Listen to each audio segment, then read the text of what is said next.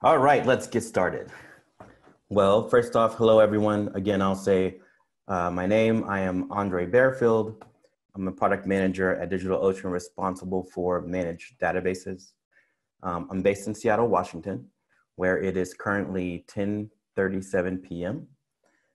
It was a beautiful day in Seattle today, sunny, which is a great change as over the weekend it was overcast and rainy, the kind of thing everyone hears about Seattle. I just want to say before I get started, I'm very happy to be here to present with you all today. And I'm hoping you guys are having as beautiful a day as we had in Seattle today. Okay, so today we're going to talk a little bit about managed databases, which we released, DigitalOcean released last year in 2019. We'll talk a little bit about why we're on the pathway to build technologies like managed databases, what that means for you, and we'll talk a little bit about what's coming next for the managed databases platform. But before we talk about managed databases, we'll talk a little bit more about droplets first. Next slide. All right, DigitalOcean droplets. I expect everyone here has a sense of what that is. If you don't, at the very highest level, droplets are a rock solid on-demand VM service with a fantastic price to performance ratio. And they're simple to use. Droplets are built to make it incredibly easy for all of our users and potential users to get started building their applications as simply and as quickly as possible. And through the development and release of droplets in engagement with our rich and valuable user base over the years, we've learned a lot about what it takes to help businesses get up and running as quickly and simply as possible.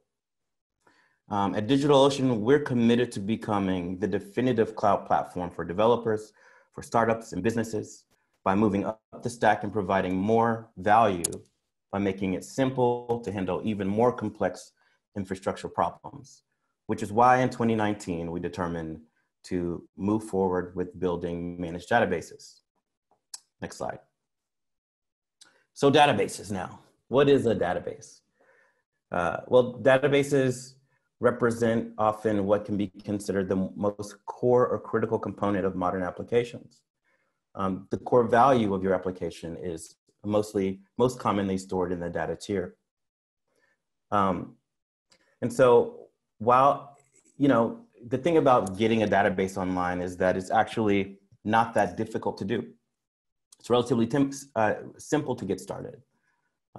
Droplets, as I noted, are awesome. You can get one online in just a matter of seconds. You can also easily install database technology, a database engine of your choice, onto a droplet with just a couple command line, just a couple, apt-get, install, whatever you're interested in, I suppose. Actually, Digital Forest has taken it a step further on the installation to simplify even just those introductory steps by delivering a DigitalOcean marketplace, which provides an entire ecosystem of pre-configured droplets that empower users to get up and running with just one click. So installation is fast and it's simple.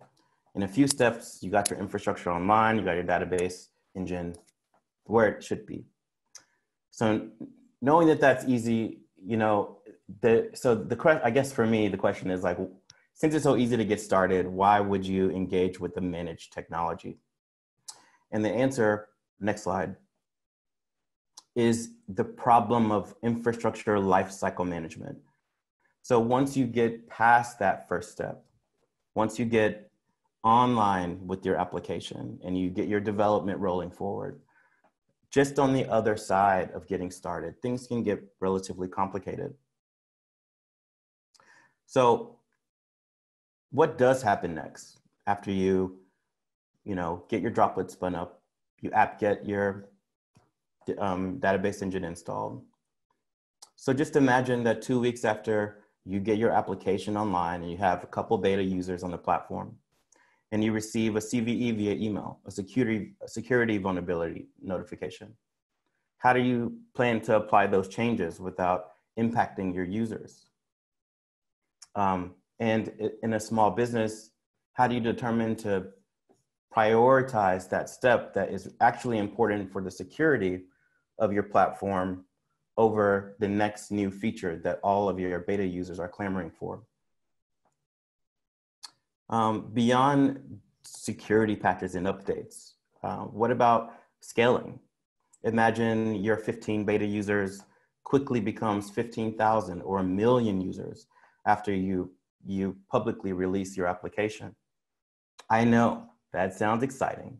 Anytime you have 15,000 or 1 million people coming to your page, inputting their data, engaging with your solution, that's exciting. But the question is, are you prepared to deal with the changes that it requires at the infrastructure level to handle the increased activity and the massive amount of data that will come in from those users? On the other side, there are issues like reliability. So how do you keep your data safe and adjust when issues occur? If you have someone on your team who's new and they they do a bad insert, for example, and apply some change to the database that you really need to roll back, are you prepared to roll those changes back? The challenge of dealing with these small changes can be quite complicated. And actually what you need in that case is a backup facility that has a capability of rolling back to a previous time without interrupting your users, which is actually in an entirely different application outside of the one that you're trying to serve. And there are other items like maximizing uptime. So when you get to your 15,000 or 1 million users, you want them to have the capability of engagement with your application without interruption. And everyone here knows that, infrastructure has failures time to time. I'm sure many of you have smartphones or a laptop at your home, and you're all personally familiar with the scenario under which your smartphone isn't functioning as you expect. Just rebooting your smartphone in an inopportune time can be complicated. Or when you have an issue with an operating system on your machine. These sorts of issues are predictable, and they occur just as frequently in the data center with servers as they do with your laptop, with your smartphone, et cetera. And so when you're dealing with 15,000 customers, the need to make sure you're prepared to deal with a predictable failure without negatively impacting the user experience and the value you're providing to your users is quintessential. And just like backup restore technology, solving for high availability is another unique application. It sounds like a lot of work, right? It sounds like a lot of work to me. But more importantly, it sounds like a lot of work that is likely outside of the scope of building your particular application. So for me, I think that the key question when engaging with upstack technologies that intend to reduce your need to be a DevOps expert in order to launch an application, for example. The key question to consider, next slide, is where do you want to develop your expertise as a startup, as an individual, as a small business? Is it strategic for you to become the best database backup company in your space? Will developing a rock solid, high availability story become a differentiating factor for your application or your business? And as builders and entrepreneurs, we got to remain focused, right? And so we have to be particular about where we place our investments, where we place our best people. And we have to figure out, does it make sense for us to engineer solutions to solve problems while our ultimate intention is to provide a new and unique value to our end users? Next slide, please. So when we talk to our customers, when we asked our customers about databases, this is what they said, a synopsis of what many customers said. And they're saying that most startups, most small businesses want a set it and forget it solution so that they can rest easy with confidence that their data is safe and available. So if you don't need to build database management features,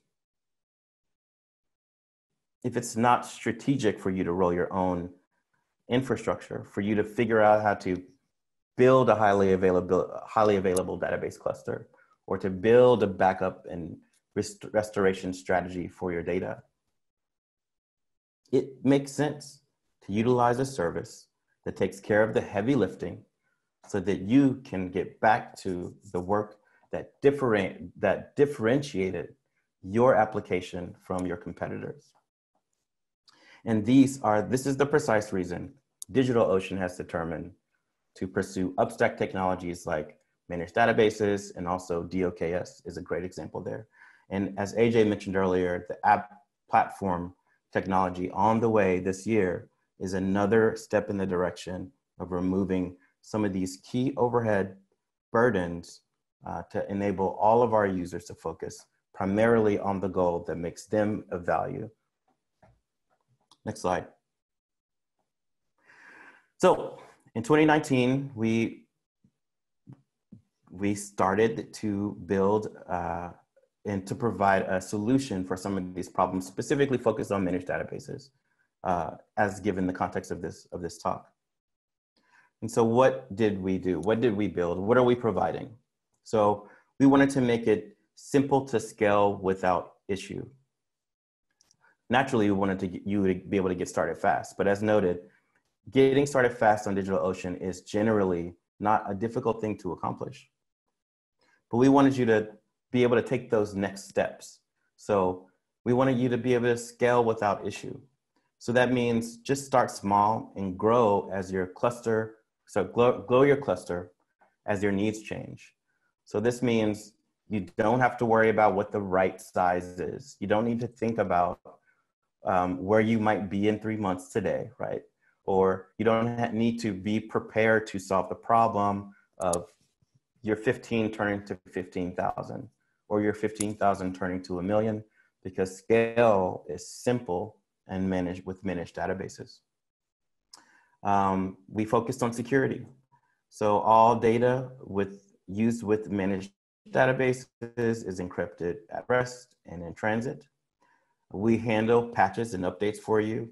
They can be applied automatically in a window that you reserve for yourself. So you schedule this in advance and they're applied in a window as you're using. You can also choose to apply on demand if that is a better, if that is more amenable to your business and approach. We wanted to make sure that your database and your data tier remains durable. So we have provided 7 days of backups with point-in-time recovery, which is included with the service. So no extra charges for that. And that means that in a 7-day time frame, you have the capacity to roll back to any point in time and restore to a net new cluster. If you want to try, if you need to roll the entire system back, you can go to a net new cluster. If you need to data for a dev experiment, you can also use this tool to create a cluster just for testing purposes as well. We have the option for high available clusters. So this managed databases is offered in a single node up to 3 node high availability, which allows you to maximize uptime. Naturally, this is optional because maybe when you get started, you just want to start with a single node, but you should move forward with confidence to know that at the moment that you need to maximize uptime, then only with just 2 clicks, you can have a high availability scenario that is managed totally for you without your consideration. And then finally, deep host and database level metrics, which are available through the Cloud UI. And these give you insight into the performance. You can actually set alerts based on these metrics as well. So you can be alerted as different elements impact your service. All right, next slide. So in 2019, we made available 3 engines. We started with Postgres in February, and then followed with MySQL and Redis later in the year in October and September. These engines represent the most desired and utilized database engines among DigitalOcean users. We are actively investigating expanding the database platform to support additional database engines. And actually, we'd love to hear from you about the engines that are most valuable to you. And please write this down. It'll be, it's on the last slide, so it'll be in the video presentation. But you can always go to ideas.digitalocean.com, and that is your way to submit feature requests directly to the product team. So we'd love to hear from you. You can also email me if you want to talk specifically about managed databases. Next slide.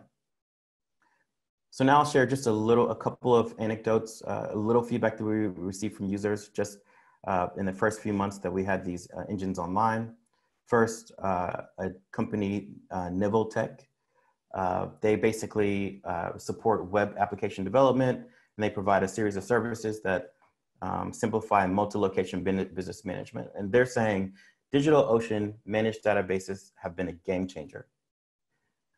They've done a fantastic job of removing the complexity of setting up, tuning, securing databases for production use. And then You Are My Guide, which is a business that uses artificial intelligence to provide marketing intelligence to their customers. And what they're saying is, with managed databases for Postgres, we can scale our business with Postgres and timescale DB extensions in a glance. No need to worry about availability or anything else. We can move our business forward. I promise that came from them. I know this presentation, it sounds like they're saying what I'm saying, but they, this is direct quotes from our customers. All right, next slide. All right, before we pull this to a conclusion, I just want to talk a little bit more about where we're going. We just released these engines last year, but we are actively engaged with improving the platform by adding some features that I consider very critical to our customers. And let's just start with online data migration tooling. You can PG upload or MySQL upload your data from your existing platforms today, but we're working to make it possible for you to do online migrations that use logical replication into the service, which means that you can gain the benefit of zero-time migrations to the service. We are also, as mentioned by AJ and Yancey, we released some new droplet types in 2019, general purpose droplets, memory optimized droplets, which provide dedicated RAM and CPU. And we think that both of these droplet types could be very, very valuable to high performance workloads by offering better or higher ratios of RAM to CPU. We are also keenly focused on scalable storage for data intensive workloads. Those of you who may have used the service before may know that managed databases uses local SSD by default today, which is very fast. But what we need to be able to do is make sure that users have the capacity to right size their storage usage with the RAM and CPU allocation that makes the most sense for their particular needs.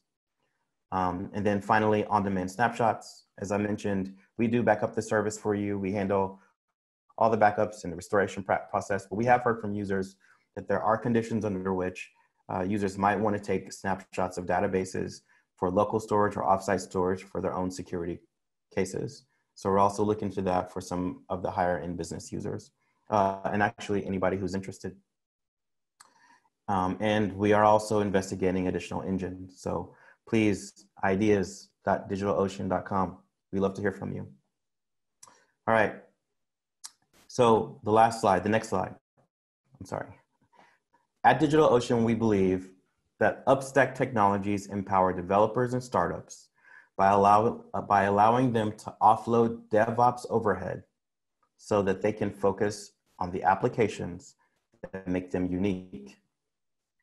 We are more than pleased to be a partner to all of you, and we strive to play a role in your success by helping you focus on your business first. Thank you.